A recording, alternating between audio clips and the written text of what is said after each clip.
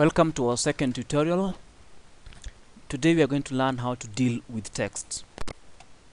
We want to see how we want to deal with text in CorelDraw. This is just a window that prints for us a new document. I'll not change the settings, they come with the same settings. Let's say you want to work with an A4 document. Sometimes you can use CorelDraw to work on text, to work with text, especially in working on small magazines, maybe small books. You can work with all types of sizes easily, A4, A3, A2, whichever size that you want. So sometimes you can work with text. I want us to look at the overview of how to work with text. First of all, we have to know the size of our document. How do we put the size of our document? First of all, to put the size of your document, if you know the size, you just select on a rectangle tool.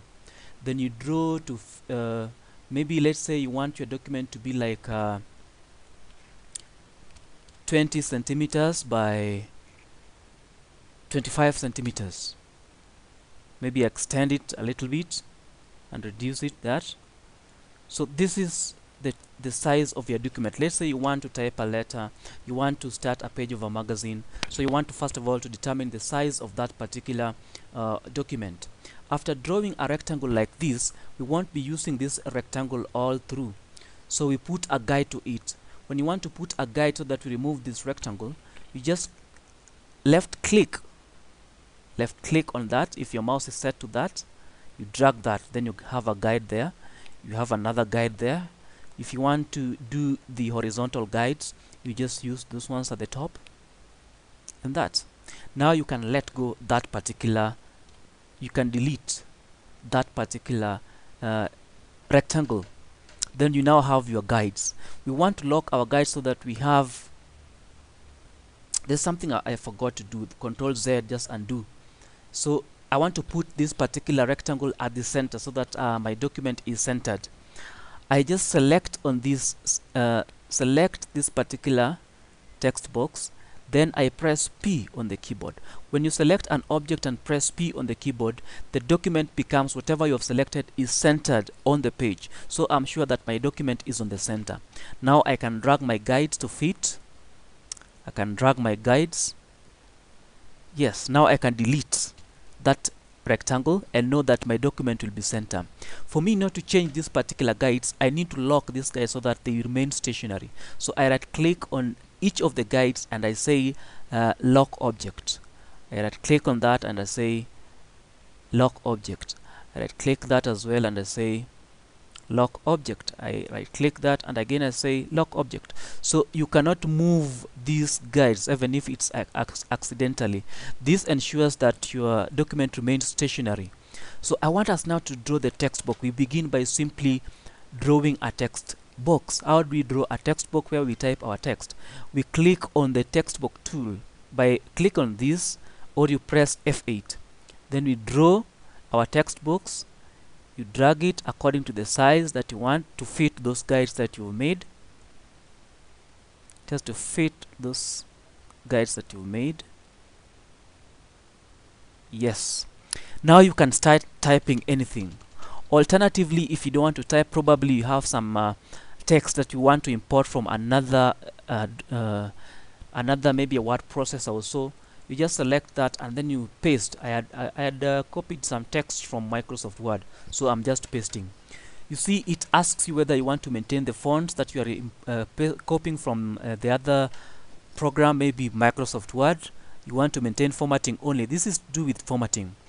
CorelDraw 16 has come with a new thing, that is import tables as tables. If you have tables, for example, in your Word document and you've copied from Word, then you want to maintain those table formats, you import the table as tables, then you'll have your tables remain just as they were in the other program. So I say OK.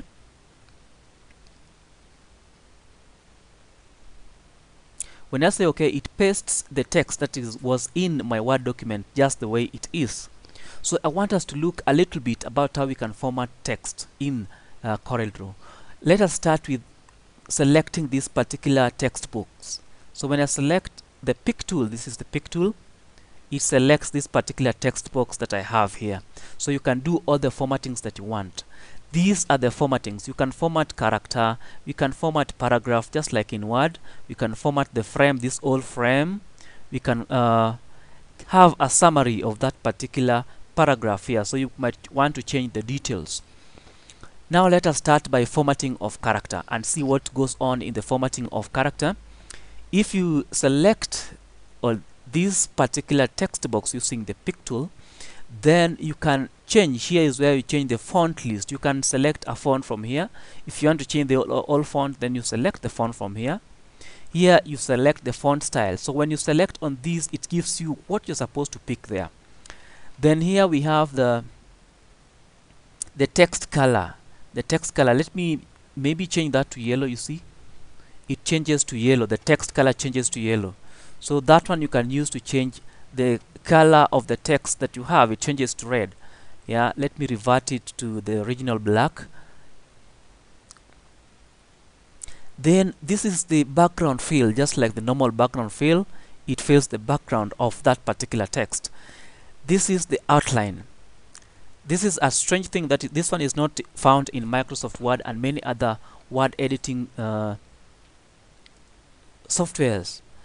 Let's magnify a bit this by how do I magnify this? I have a mouse which has the scroll button in the middle. Just by dragging up and down, you can maximize, zoom in and zoom out. You can make it bigger, the text appear bigger the way you want by using the scroll button on my mouse, on all your mouse.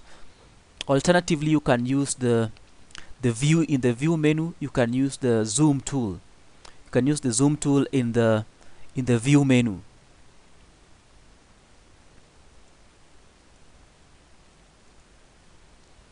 Alright, alternatively as well, this you can use to fit. You can fit it, you can put the percentage that you want. So there are so many ways you can learn by just moving over your mouse at every of those functionalities that we have for zooming.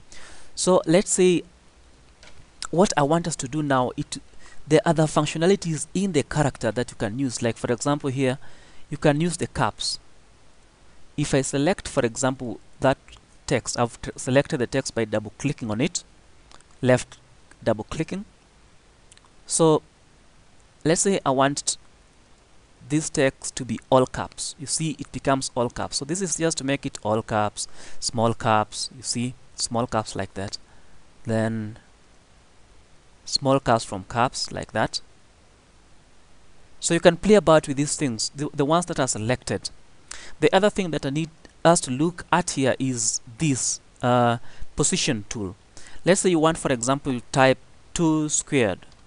When you want to type 2 squared, what you do is just to select the 2